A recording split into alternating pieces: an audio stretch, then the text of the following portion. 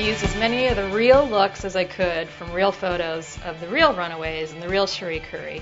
And I'm going to show you how to replicate that look. So we're going to apply the copper star powder all the way to the inner corner. And then I stop a little bit shy of the outer corner. We take the Aqua Eyes eyeliner, and we're just going to apply to the lash line.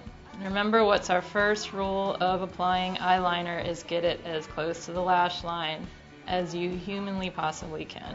So our third step would be to smudge the aqua liner.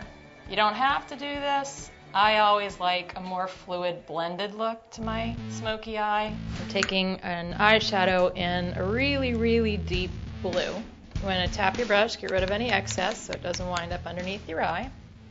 And now I'm going to work in the outer corner.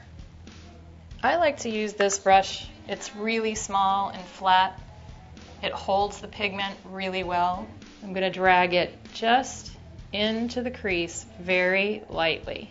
This shouldn't be too heavy. I'm going to take my brush, take all the shadow off of it, and I'm just going to blend that line just ever so slightly. I'm going to do a little extra accoutrement that I like to do.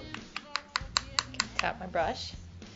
I'm going to just blend that same blue color that we used to blend it out and make it smoky. So we follow through with curling our lashes, very important step. We're ready for our smoky lash in black because it accentuates your eye. Again, like I said, we want to go up and out to elongate the eye. So here we have one of my favorite looks from the movie The Runaways. It's Dakota Fanning as Cherie Currie. I hope you like it.